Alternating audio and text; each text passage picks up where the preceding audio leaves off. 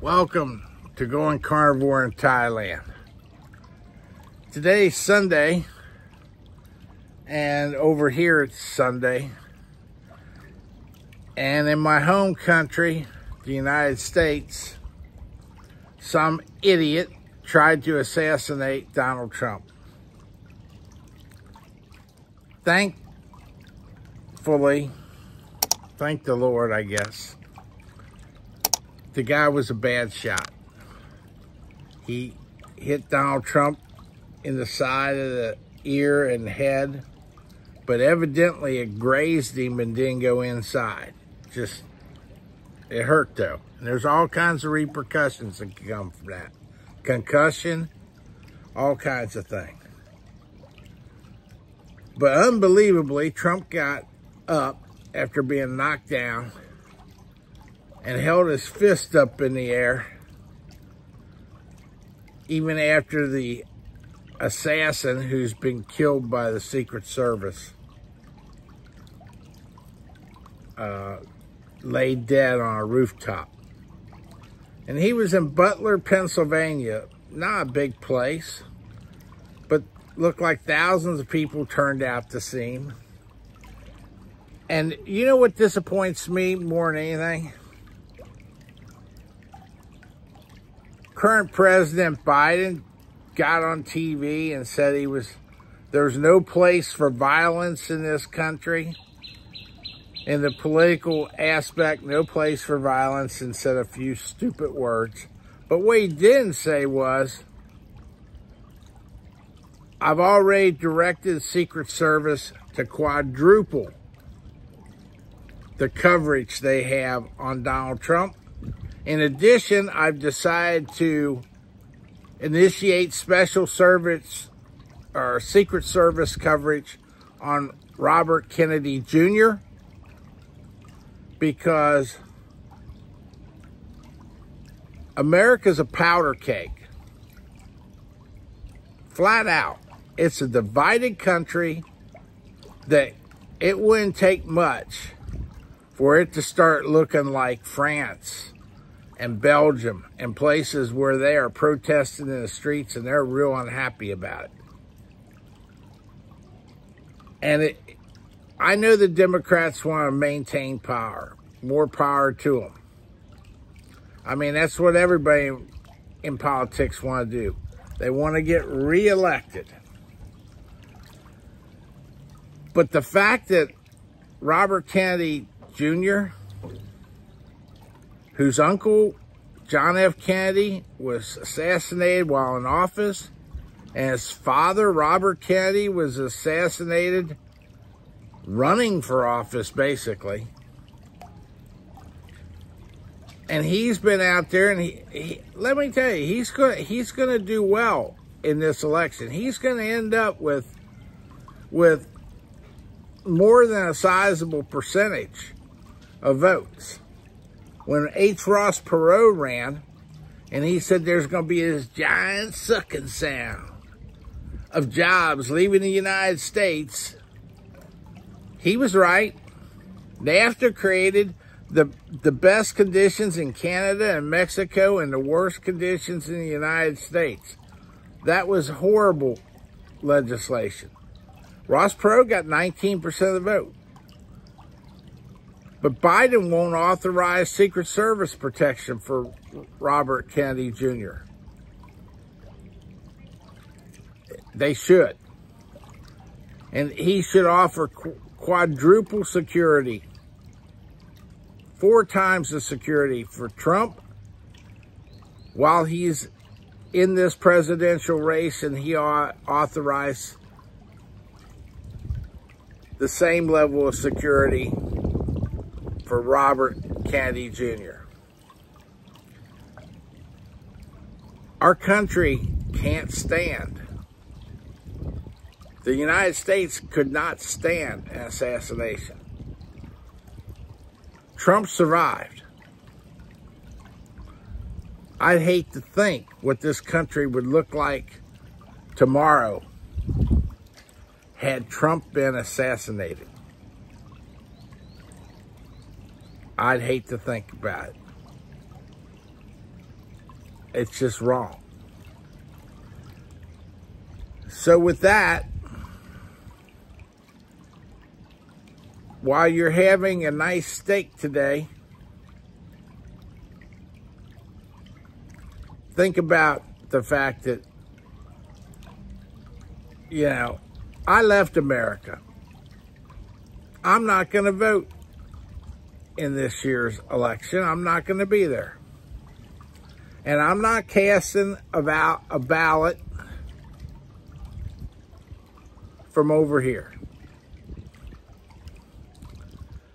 You know, I'm just one guy who's trying to dish out some good karma.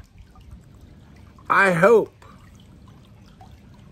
that we can get in new leadership and turn this country around.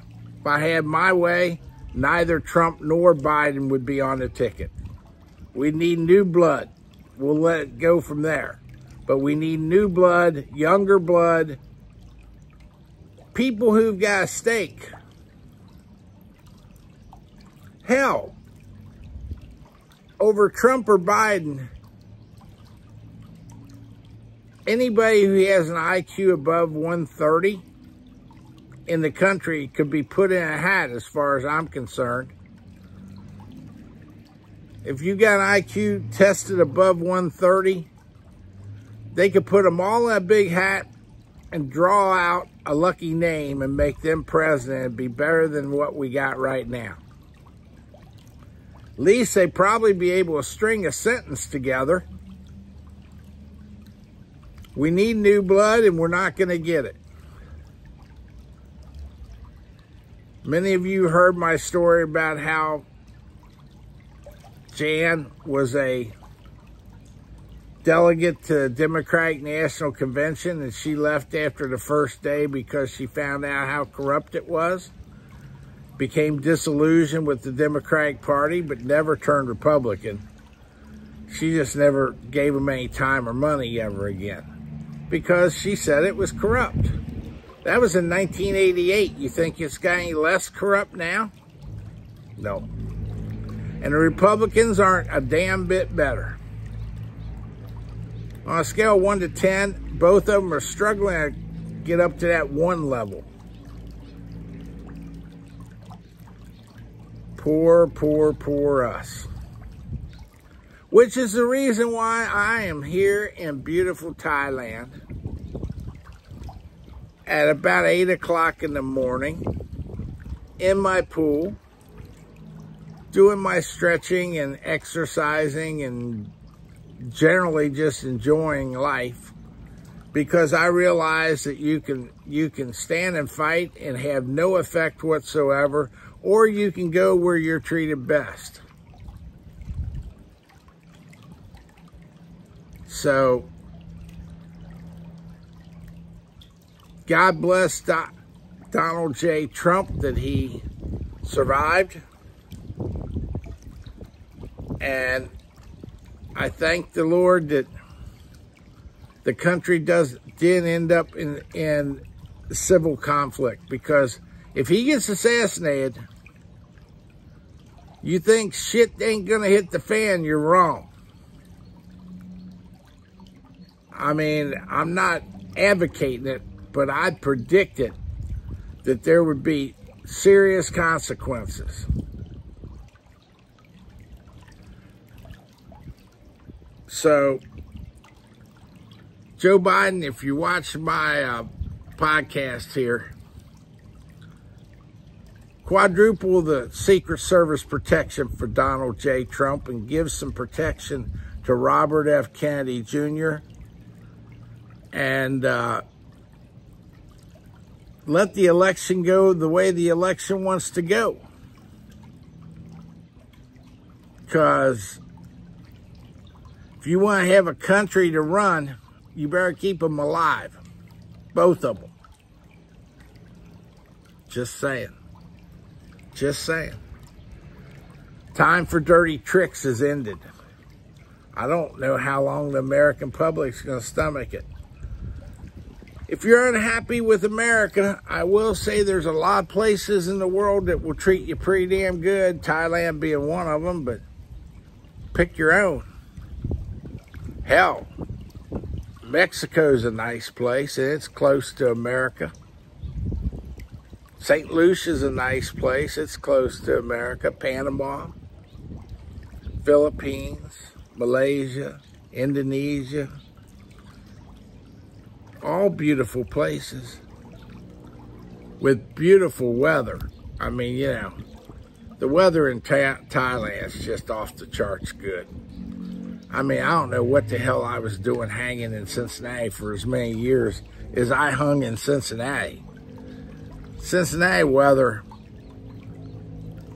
that's just a shame compared to this, where you can come out in the pool 365 days a year. You can be in the pool. Wonderful. It's absolutely wonderful. So, going carnivore in Thailand, what I have for dinner? Well, last night was a ribeye. The night before last, though,